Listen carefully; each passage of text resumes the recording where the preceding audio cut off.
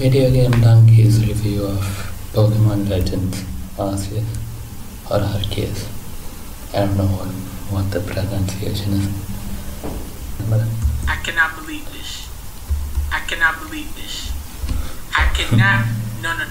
I cannot believe this. This is can't believe this. This is can't believe this stuff. You guys, I cannot believe this. That 5 cannot. And it's been 15 seconds and he's forgotten how to speak English with this. I don't believe. This is that stuff that I don't believe. And you need to extend an essay to a word limit. This is what I do not believe. Believe this is not what I do not do.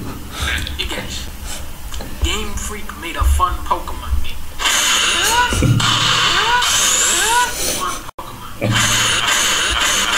For years, Pokemon has been the kid at the front of the bubbling line who will not stop drinking from the bubbler.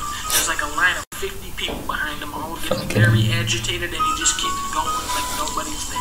Pokemon red, blue, yellow, gold, silver, crystal, ruby, sapphire, fire red, leaf green, emerald, diamond, pearl, platinum, heart gold, soul silver, black 2, white 2, X, Y, omega ruby, alpha sapphire, sun, moon, ultra moon, let's go Pikachu, let's go solar shield, brilliant diamond, shining pearl. That is a lot of fucking Pokemon games. But if we're I'm pretty sure there's even more as well. That is one video game. Pokemon Arceus is the reinvention this franchise has needed for over a decade. When fans dreamed of playing a Pokemon RPG on home consoles back in the GameCube era, this is probably what they had in mind. But it doesn't open with a bang. Instead, you have to slog through a very talky, very tedious tutorial which goes on for way too long and teaches you nothing until eventually the game sets you free. Fucking hell, the graphics have gotten better since I played this.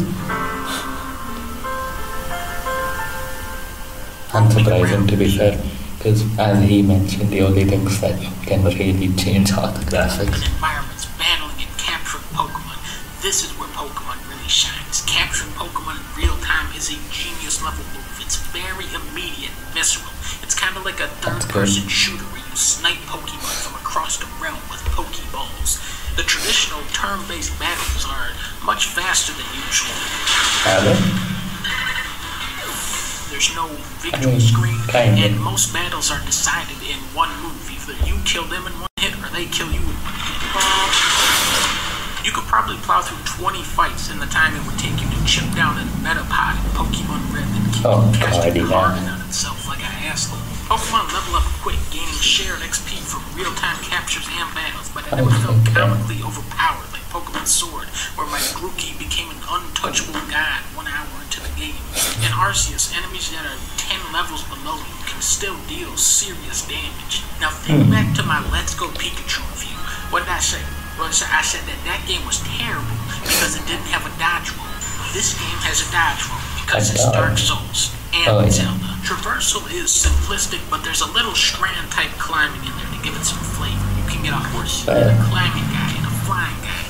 If you take the gameplay elements and evaluate them in a vacuum, they're not mind-blowing. It's the way they cycle through them, though, so rapidly that makes this game feel alive in a way that the older titles do not. Graphically, there are in comparison to other games, it's probably not that revolutionary, but compared to other Pokemon games, it's incredible. Clearly. But the true weakness here is the story. For a game with no story to tell, this game has a lot of dialogue boxes. The story here is one of the most soulless, uninspired stories I have ever seen in a video game. This is disgraceful. This is embarrassing, and it gives me a whole new perspective and appreciation for something like Final Fantasy VII Remake or even fucking Xenoblade. Even with something like Kingdom Hearts 3, at least I can make a funny video out of that, you know? Trying to make fun of Pokemon stories like trying to make fun of a rock. There's just nothing to work with. At least put in some funny voice acting or something. Come on. Game Freak's second game is like a collaboration between two rappers, where Kendrick wrote the code for the gameplay and Jake Paul wrote the story. Fucking hell. Well, That was a mostly positive review, other than the main story. But yeah, other than that, pretty good video.